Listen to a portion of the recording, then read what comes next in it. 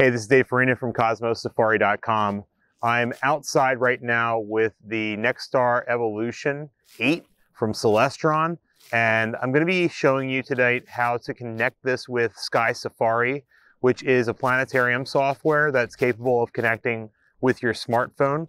And this connection will also be a special one today because I have up top here the StarSense AutoAlign system. And so the goal is to get them to connect and make it so that there's a seamless connection between my cell phone, the mount, and my ability to control everything right from the planetarium software. Why would you want to do this? Well, there's a number of reasons. The first one is it's extremely convenient. You can start to find things in the sky. You can look around in your surroundings. You'll notice that I have some big trees back in my backyard. There's houses all around me. And so the ability to kind of just pull this up on your phone and see, is this an object I can even look at? Or is there some sort of obstruction in my way? That's really helpful. It also allows you to kind of get that instant ability to take some basic planetarium-like software features where you're getting some information about the objects that you're looking at right at your fingertips. And it's already something you have out because you're controlling the mount with it. And it really makes for a much more rich experience. SkySafari even has some included voiceovers that tell you about the object that you're looking at. So if you don't want to spend the time reading, you can be looking through the eyepiece and you can be listening to someone speaking about what that object is, how far away it is, and some of the history of it. It's just excellent. So I highly encourage you to check out SkySafari. I will let you know that they're a sponsor of this video. They've been a sponsor of this channel for a very long time. I use their products, and I've been using their products for over 14 years. In my daily job as a planetarium director, I use this and Starry Night software, which is also by Simulation Curriculum. So these guys have been awesome to me. I wouldn't promote them if it weren't for my belief in what they do and what they bring to the table. And they happen to be very good at integrating with these telescopes. Celestron and SkySafari work just like butter together. So let's check out this video and see how it goes. So you'll notice that we have a very neat setup tonight. We've got the StarSense AutoAlign up top there, which is basically a camera. And that camera will take images of the night sky and it will figure out using plate solving what part of the sky it's looking at. After it does this, it will move the mount so that it can get the necessary stars to do an alignment process. And once it's been aligned, you can find anything in the night sky. Now, I'm going to use SkySafari to do this from this point forward. All I've done at this point is I have turned on the mount. So it says StarSense ready, and now I'm going to connect to SkySafari. Here we go. One of the first steps in this process is you're going to have to go through and find the connection to the Wi-Fi hotspot that's being created. So I'm doing that right now. And once I'm connected to this Wi-Fi, I will be able to then to connect through SkySafari. So let's open up SkySafari now. All right, now that we have the telescope hooked up and we have the phone connected to the telescope's Wi-Fi, we're going to go to the menu. And if this is the first time that you've ever set up the telescope, you're going to have to go to Settings, scroll down to Telescope, and then it will say Demo Interface. We need to change that by adding a preset. For this particular telescope, we're going to be connecting directly to the Celestron telescope. There are other options like using ASCOM Alpaca, which is pretty cool. New technology that'll allow you to connect from other device types other than just a PC. There's also Indy, which is to connect to things like Raspberry Pi-like devices. There's a SkyFi connection, which is directly from the SkySafari folks. And then there's another. The other is what we're going to connect to. We're going to scroll down to the Celestron Wi-Fi control and click Next. And I'm going to check the connection now. It says connection verified. We'll click Next and we'll click Save Preset. Now we've got the direct connection and we're going to say use this preset. All right, so our next step is we're going to be connecting to the telescope, and you'll notice it pops up the connect and align option. Once we've connected, we're going to be connecting through the StarSense and directly to the mount, bypassing the hand controller entirely. All right, and it says set the optical tube to level, which I have done. I've got this one up top here, which is your altitude axis. I've got that squared up with the little check marks. I've got the azimuth base also lined up with these little check marks that allow us to make sure we're set, ready to go. And it says set the optical tube to level, and tap OK to start the StarSense auto alignment. Clicking OK. Now this first one, it looks like it's pointing towards a tree. So it could fail here. I've seen it surprise me before, but my guess is we're gonna get a failed StarSense image. Let's find out. Processing image.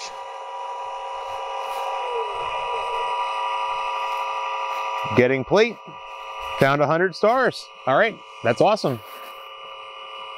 And it's moving on to the next star already. Moving to alignment position.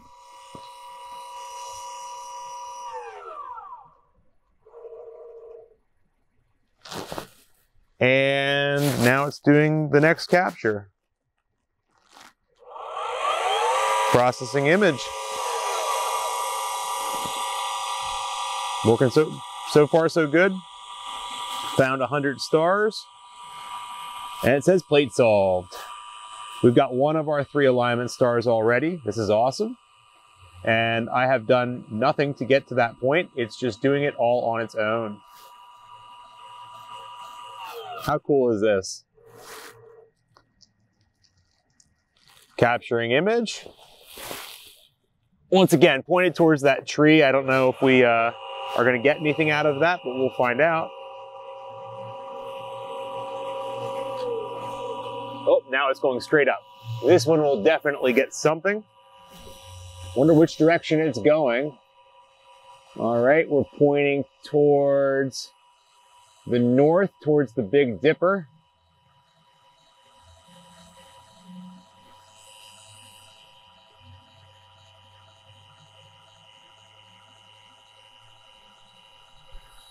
All right, we're going to keep going. Now we're pointing towards the west. And let's find out what happens here. Almost directly north. Okay, my phone timed out, which caused some problems there. That was my phone's fault. So we're having to restart here. So my suggestion is keep your finger moving on the screen so that you can continue this to go forward. All right, we've got 51 stars. Plate solved. Excellent. All right, like I said, just kind of keep your finger on the screen moving around so that your phone doesn't decide that it's going to sleep, because it just failed on me as a result of that. Once again, not a problem through SkySafari or the telescope, but more just my phone settings. All right, we've got one of 3 aligned now. Pointing towards Aldebaran, it looks like.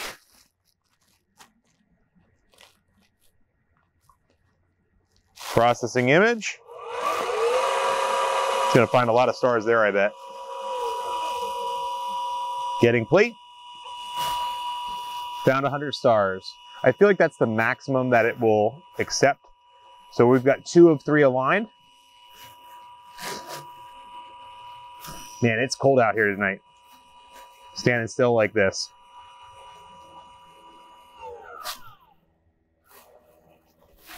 All right, we're almost directly above us, kind of towards due north. Processing image.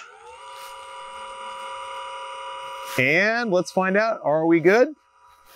Getting plate, and found 100 stars, solving plate, and plate solved. That's 3 of 3, alignment successful, and we're complete. So we're gonna click OK. My gloves would work.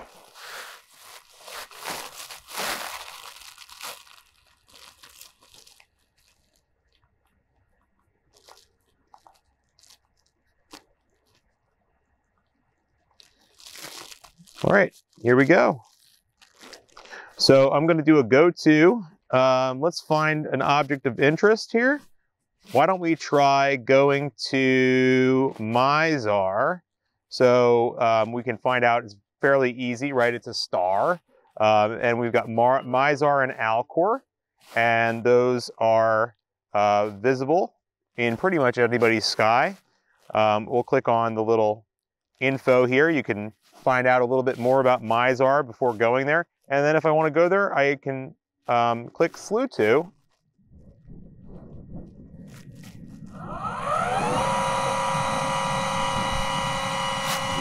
And the telescope's just going to take off and go there. You can monitor this on your phone.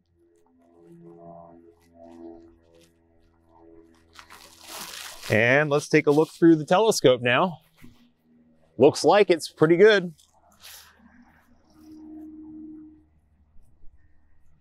And wouldn't you know, it is dead center on Mizar.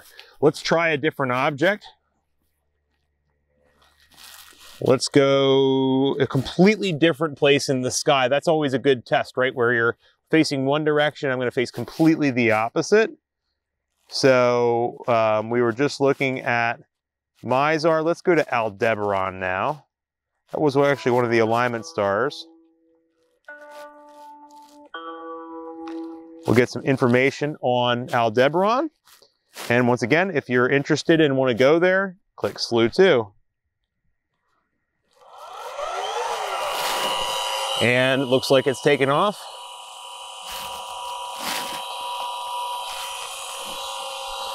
All right, let's find out if this works.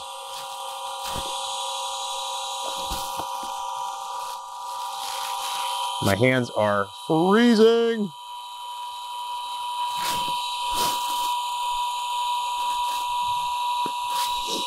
All right, heading towards Aldebaran.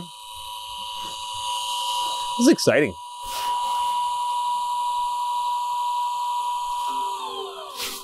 All right, let's take a look. Hey, there it is, Aldebaran. You can really tell the color with Aldebaran. It's very red in color. It's a red supergiant star, which is late in its life. It's eventually going to die, probably be a supernova. So excellent object to look at here in the winter sky in the north. We can also check out some deep sky objects, things like the Orion Nebula, which of course is everyone's favorite. So let's get zoomed in here. Why don't I do this? Instead of just doing the zoom and pinch method, let's use some of the other functions here on SkySafari. I'm gonna turn it sideways. Let's search M42, the Orion Nebula, and then click search. There it is, and click slew to. It's that simple. Absolutely awesome, right? So right there's the Orion Nebula right behind me. It's spot on. I absolutely love how this is working, and I don't know how, sorry about the train. So I don't know how I'm going to be able to observe in any other way.